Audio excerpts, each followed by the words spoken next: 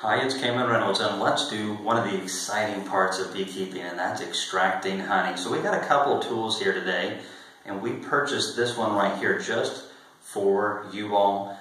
It's not what we use. We will get around to showing you the tools that we use during extraction, but I've always wondered since this product came out, is it as good as people say that it is? And I have several friends who like it, and I just wanted to find out for myself. So this is the Simply Harmony Farms Uncapper, and it has a couple features if you want to come in and look at it real close. We got our nice frames over here, they're first year combs, but what you basically have is your platform, and we just have it hooked onto our uncapping tank, one of our uncapping tanks, and we have two bars here. This one is fixed mostly, and it does roll a little bit, but it doesn't move hardly at all. This one over here moves quite a bit.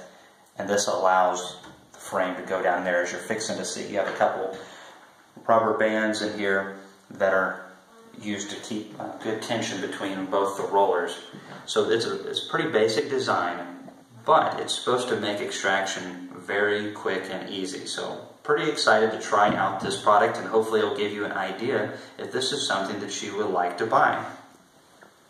Alright, so again, these are first year combs, so it makes it easy no matter what extraction system you're using.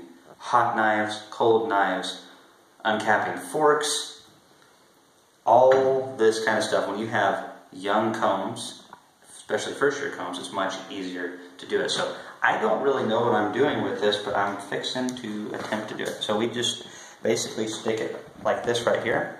Got a good view long, and just press her on down. It helps if you don't hit the uncapping tank. There we go. Push that down. Pull it back on up. Now check this out. It is perforated or sliced, however you want to say. All of the cells. Now it digs down into it a little bit, and it'll depend on your wax and how far the bees have drawn it out. This side looks really good as well. Now, you might want to run it through more than once, and you also need to watch for areas that it missed. And that's what the uncapping fork is for. Now, you just kind of see in here what's going on. You know, there's a couple cells it looks like we might have missed a little bit, especially up here on the top. Now, I have been told what you can do, and it'll really depend on your combs. Just like with a knife or anything, if they're drawn out really good, and this is why when we are producing honey, we use either 9 frames in a 10-frame box or 8 frames in a 10-frame box. We're still experimenting, but we mostly run 9s right now. But getting the combs drawn wide is going to make it much easier for you to uncap no matter what system you're using. So it's nice to have a good uncapping fork. You can even just uncap with one of these. I'm fixing to show you that here in a little bit, but I've been told, well, I'll do the next frame. So we're just going to set this down here. And the nice thing is, as that drips down in there, this Man Lake uncapping tank, this is their smallest model.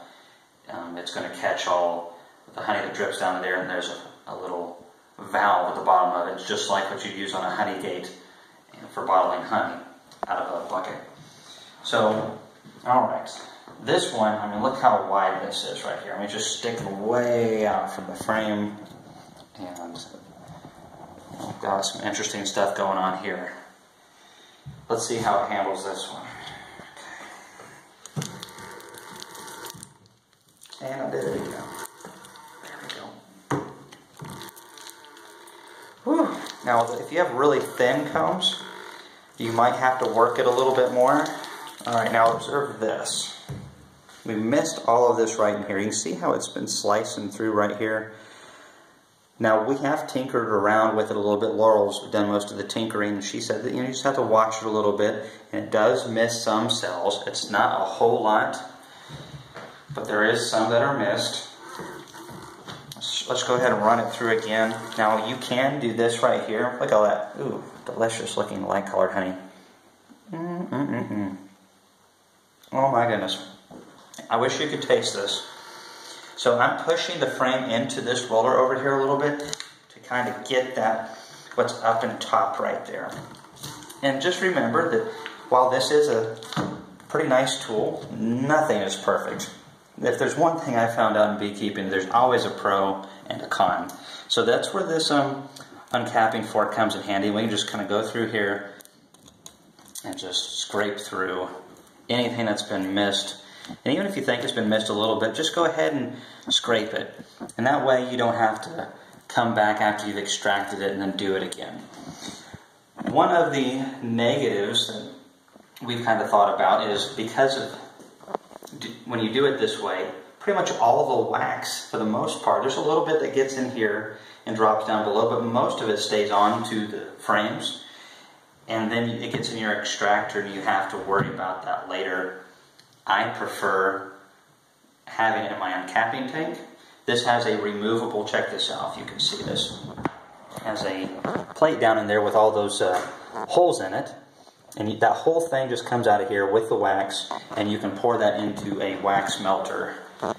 And then you're able to process that separately from all of this liquid honey that's going to be over here. So basically, let's do one more frame. This one's a lot thinner. It's not sticking out from the frame. That's going to make it a lot harder for this tool to work. It also makes it harder with a knife. This one probably was at the edge of the box for multiple reasons. One, it's thin, and it doesn't have as much honey in it. It wasn't filled all the way up, so probably was at the end of the box. Okay. But yeah, I mean, that's really fast, and just remember, I mean, there's pros and cons to everything. We can see it's fairly perforated. I'm not sure it's gotten 100% of everything, but that was pretty quick. Who's to say we can't run it through again? So that is exactly what I'm going to do. You know, it's not a one-shot thing, and it really depends. If you have fat combs, then it makes it much easier to get it on one pass. And again, young combs makes a difference too. Laura was trying it with some older honeycombs, and you know, it was rougher, but again, a knife would be harder to cut through that as well. So that looks really good. Let's do one with the uncapping fork. And by the way, we're going to have another video.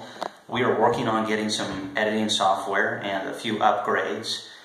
We've just been really, this year, doing it with a basic phone and a laptop that really doesn't have anything on it that's special. It's an old laptop, and I'm not computer savvy. Thank goodness for Laura, we'd all be in trouble, but we're fixing to upgrade a little bit so we can edit the videos. But we're going to have a part 2 to this, where you're going to see how well it pulled all the honey out of the combs. And you'll be able to see if we need to do more work to it, and kind of the wax and the honey and all that kind of stuff. So stick around for part 2.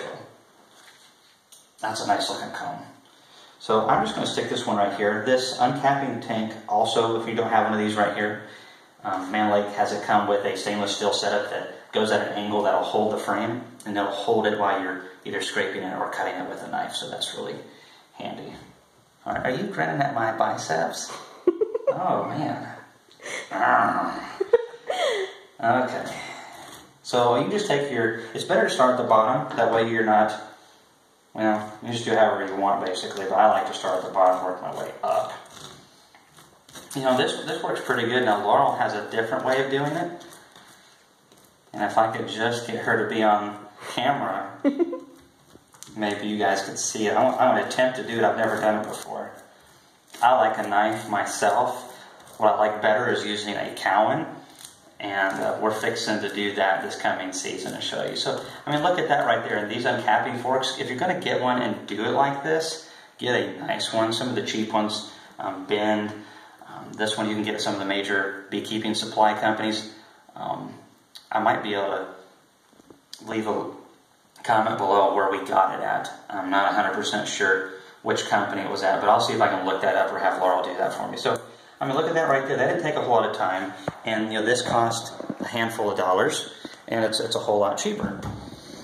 So we're just going to now go to this next side, and it does take a little bit longer. It takes a little bit more muscle, but you know, it's good for you. A little work never hurt anybody. At least that's what my dad always told me. And here I am. You know what, my dad held me in his hands when I was born. I'm sure the last thing he thought that his son was going to become a beekeeper. No one in my family really wants to help me do the bees. I've got them stung too many times. All right, so that was really easy. We're basically just going to take these other two combs over here. We're going to uncap them with, well, let me get this. We'll just go like this right here. Oh, what? You want to do one? Oh, you want to do it your way? Oh. All right. Well, we'll do this one this way. We'll do the last one your way. All right. I'm just going to go ahead and run it through, because if you already got it in there and you feel like you want to run it through twice, you just go ahead and do that. Yeah, that looks pretty good though. You know, we missed a little bit over here on the side. Now you can scoot it over a little bit, but I'm just going to take this because it's just about as quick. And I know I'm getting it. And you know, this is a top layer up here. And you know, if you miss a little bit, you just stick it back in your hive and you give the bees the rest of it. And that's great too. Always make sure you leave your bees enough food, because bees are kind of like my son Jim. They eat a lot, and if they're going without, they're going to get cranky, or, you know, with bees, they have a high metabolism. They're going to have some major issues. Nutrition is so important, and they need a lot of it.